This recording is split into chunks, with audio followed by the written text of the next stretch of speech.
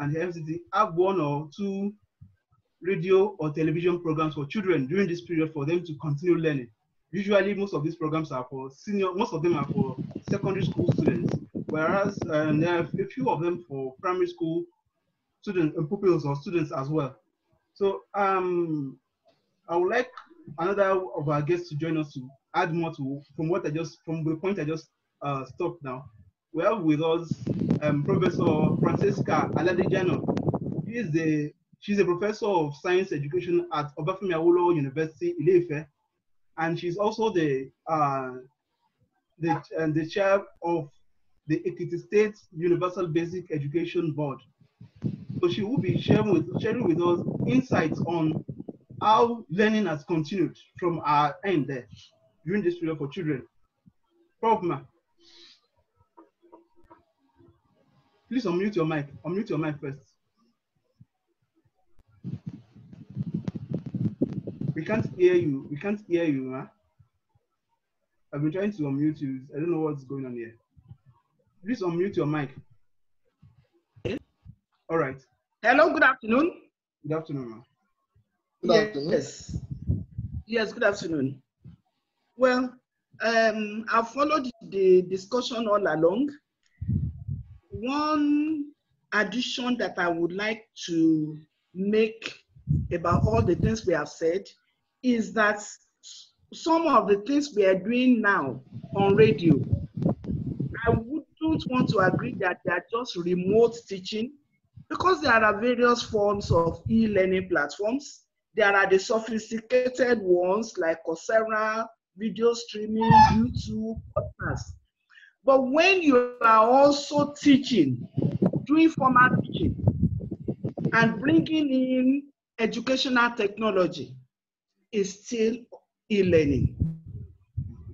Because whatever you're doing and technology comes into it, and you can stream it to many of your students, constitute e-learning, because they're not learning directly from you face to face in the classroom. For us in Ekiti State, in SUBEB specifically, and in the Ministry of Education, we are dealing largely with public schools.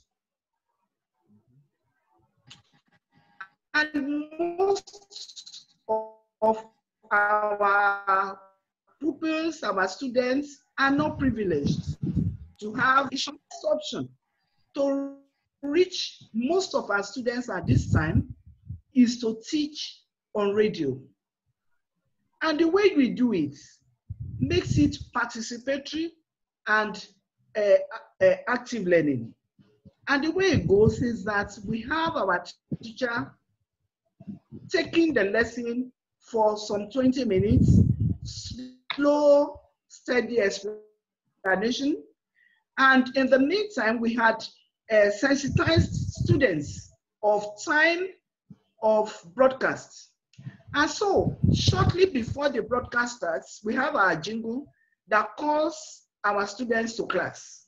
And we expect them to be seated with their notebooks, with their pencils. And from my experience, many of them have been joined by their parents.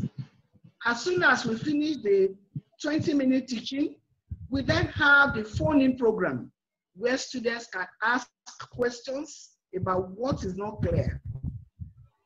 Teacher also will ask questions and expect pupils to respond. And to our amazement, we have had very good responses. In the last 5 weeks, we've had over 500 phone calls, phoning in, and we could have had more if we have time. And very important, before we close then, we give them take-home to do assignments. And when we starting lesson, the next lesson, we start off from previous knowledge by attending to the home assignment. And we try to make students get have interest, in the sense that if you call in many times, we give some little reward. We announce pupils that are doing well. And so we find competition even in terms of pupils phoning in. This is our special way in Ekiti of getting our pupils and our secondary school students busy in spite of the lockdown. And to add that we are also referring to their regular textbooks that they use in class so that they could go back to all of this. Thank you very much. Thank you very much, Marada. Yes. We'll come back to you later, ma. Okay. I've seen some comments about whether this program is on YouTube now. As I said earlier, it will be available on YouTube later, not at the moment. It's not available now. We'll post it on YouTube later. One of our commenters, Mr. Abdurazak Akonji, says it was asking Prof.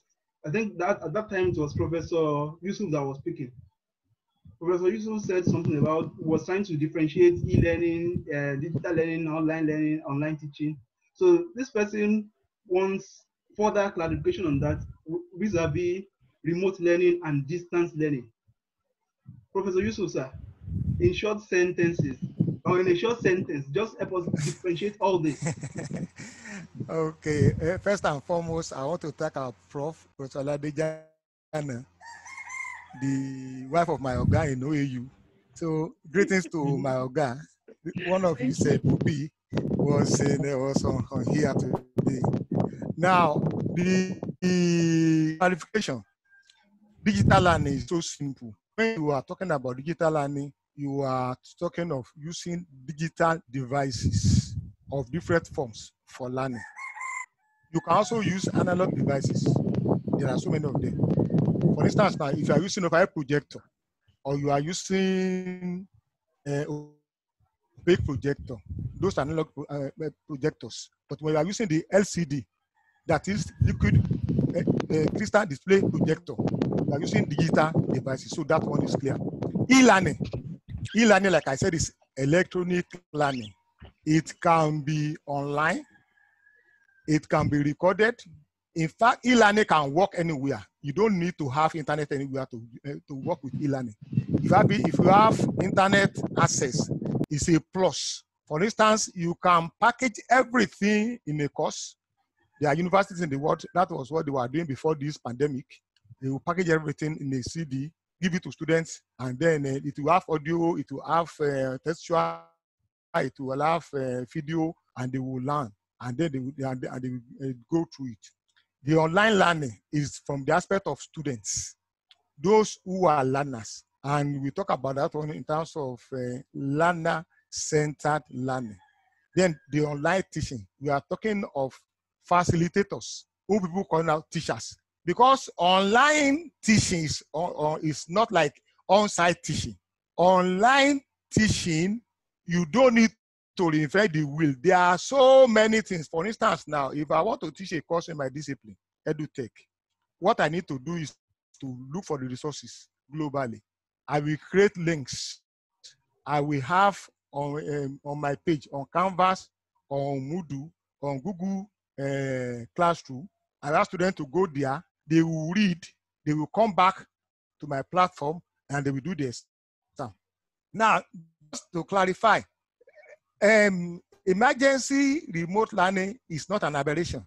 It's part of the system of education globally. When there is crisis, medically, if there is crisis, you do emergency issue. That's what is happening also. In fact, you can use everything you use regularly. But anybody who's prepared before now for online teaching, in fact, emergency will just fit into it. That's just the clarification. Okay.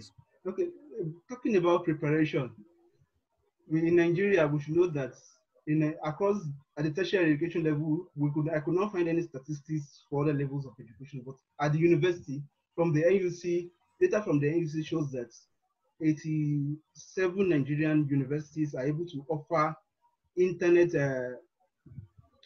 what you call Wi-Fi, internet service 24 hours daily.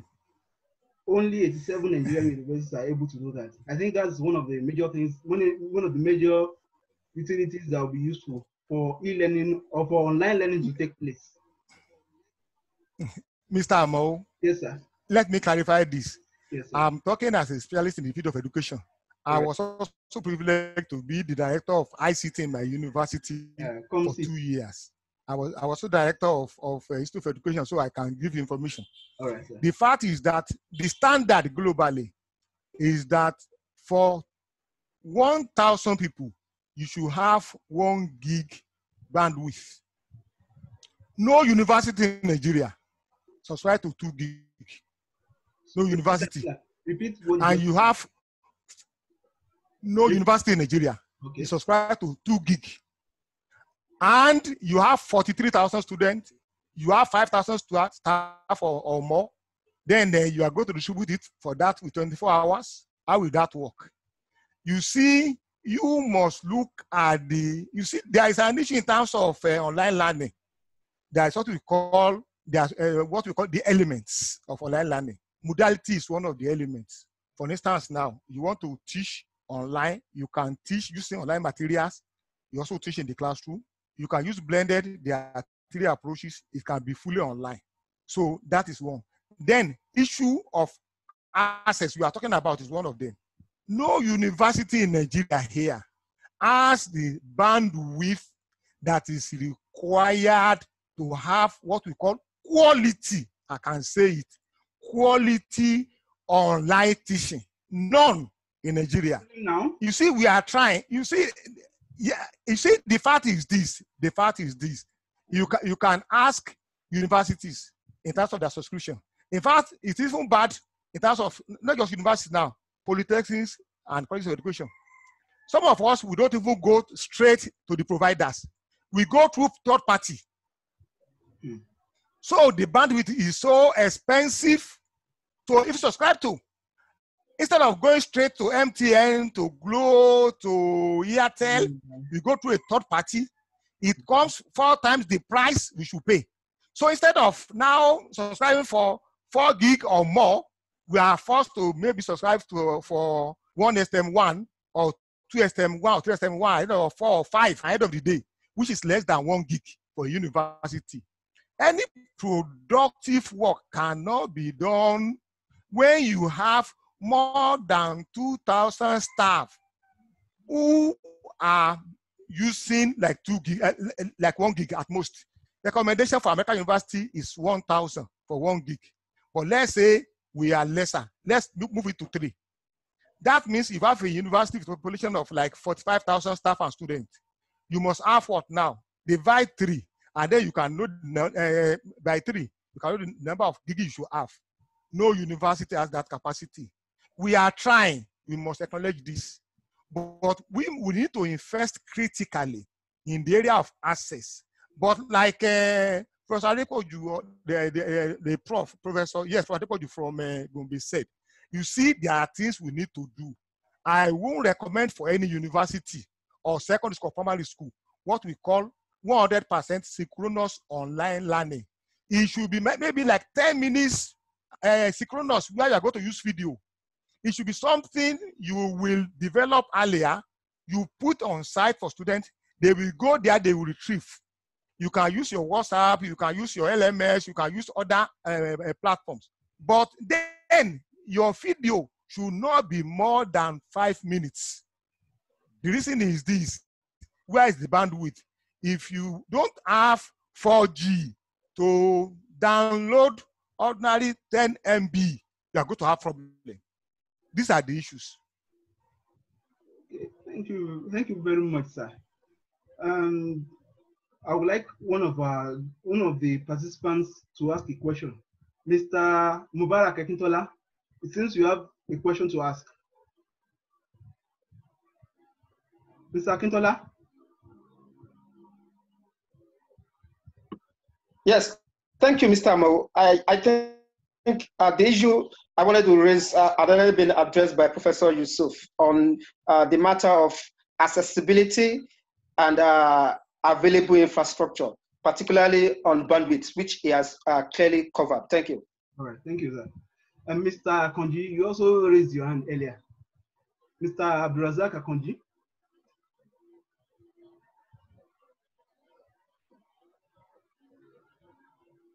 It seems that it seems you are not available now. We'll come back to Mr. Akonji later. So we'll proceed with our conversation. Miss Ogunsoya, if you can hear me, what are the Yes, I factors? can. All right. What are the factors you consider in determining the platform to use as a teacher?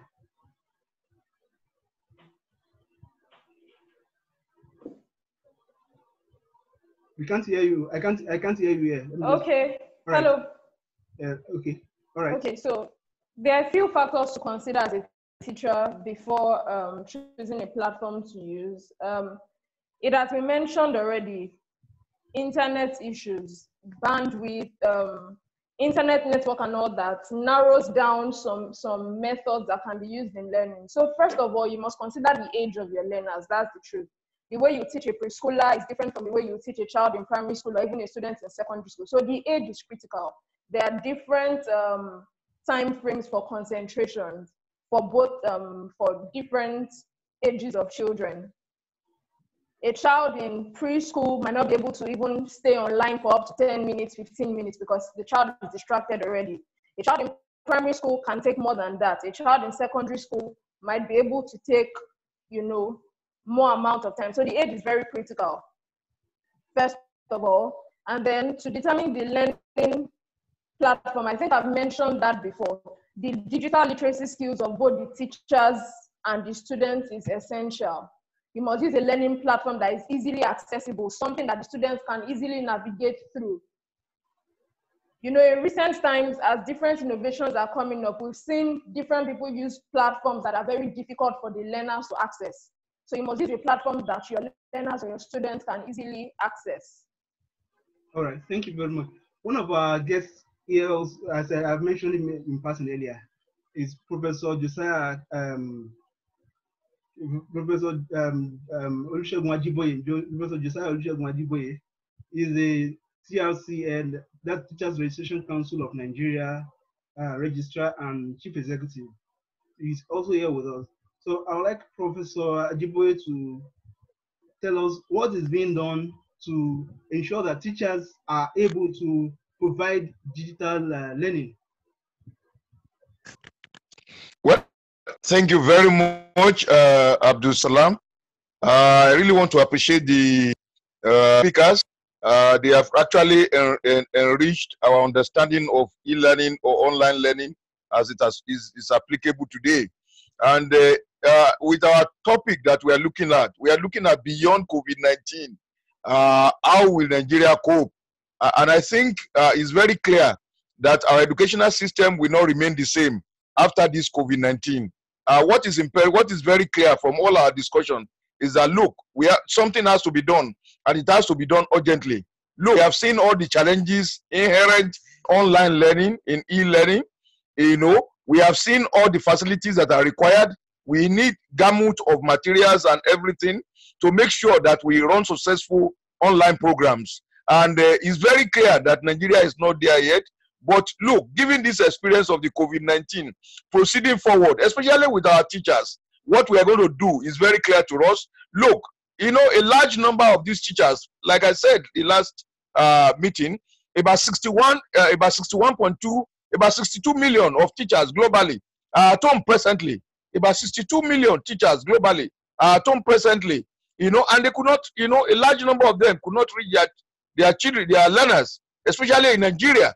In Africa, generally, a large number of them cannot reach their learners. And this poses a very big challenge to us. So definitely, we just have to look at the way we train our teachers, our teacher preparation programs, and also even those who are on the job already, who have to be retrained.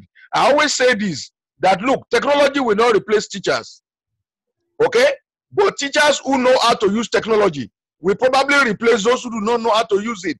Yes, it is very glaring that the way to go is the way of technology mediated learning. And that is why Nigeria has to invest a lot of resources. Our UBEC, our SUBEBs, and everything, all of us together, including the Teachers Registration Council of Nigeria. Our focus after post-COVID-19 will have to be the idea of how to ensure that our teachers are trained and retrained. Because, look, we were caught nappy in this circumstance. And we just have to come out of this and to prepare ourselves very well. And I want to appreciate them again, because they, you know, they have all, if we put all these things together, it will help so many governmental agencies, the Federal Ministry of Education, to be able to move, and all the state governments to be able to move forward and proceed post COVID-19. All right. Thank you very much, sir. Thank you, sir. Professor Adepoju. Thank you. Yes, sir. Professor Adepoju, sir. If you are still, I don't know whether you're still here. I've not seen you. With you. All right, sir. I would like you to assist us with this. Some of these e-learning platforms are available. They are not created by educationists. Some of them are created by just technology-based people or technologists and such set of people, or business-minded people. So how do we ensure collaboration between the educators and the creators of this e-learning or online learning, or whatever case we call it, all these platforms? How do we ensure successful collaboration between and among them? Thank you so much. We still much to go back to what I've earlier mentioned. The only limitation with respect to the usage of ICT facilities to deploy it in any form of education has to do with the imagination of the user.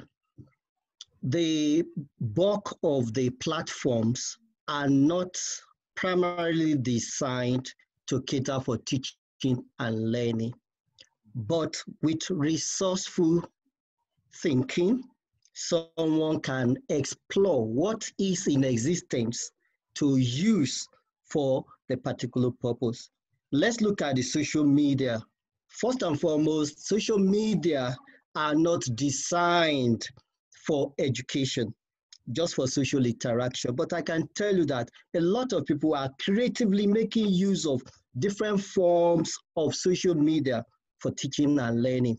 We have some learning management system platform. Some of them, I want to agree, might have been designed for commercial purpose. Let me refer to Google Classroom as an example. Google Classroom, I wouldn't think is designed for commercial purpose. It's part and parcel of a package by Google, Google for Education, which I want to assume has a lot to do with input from educators. And one interesting thing is that some of them also have facilities for feedback. We want to do it this way, we want to do it this way. But another thing is now, there are two aspects: making use of what is in existence without necessarily having to reinvent the wheel. Some are open source. You adjust it, like Moodle, you adjust it to suit your own peculiar needs, and some you just have to reinvent the wheel. But whatever the situation is, I think first and foremost, educators, just as Professor Ajiboye has rightly said, no technology will ever replace teachers, but we need input of computer scientists, especially programmers. I'm using Moodle, and the one I'm using, one of our students had to look into it. I'm not a programmer, I don't know anything about it. I want some this done, I want that done. He did the adjustment based on my own specification. And that is one of the things that can be done. But the major thing is that the user, the instructor, the facilitator, first and foremost, must have an idea of what he wants to do, how he wants to do it, what resources he wants to make use of, and the best way to deliver it. Thank you so much, Mr. Mo. Yes, sir. Dr. Olatoye, sir.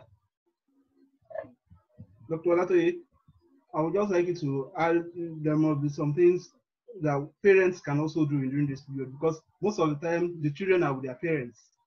How can parents ensure that this e-learning is successful beyond, during this period or after? All right, sir. Like, okay, I've done that. I don't know if you are here. You can hear me now. Yes, proceed. Can you hear? First and foremost, during this lockdown, the majority of the parents are working with their children. That's in my own district. The reason is that they use their parents' phone to do what we call, what Professor Yusuf said, emergency remote learning. Because some of them will even ask questions. I mean, the parents, you understand? So the problem I think we have now at the moment, particularly where I reside and where I teach or where I do my job, is the problem of data and devices. Because most parents could not afford that data. Because if you are going to use any of these electronic devices that involve internet, there is no way you will not talk about data. So,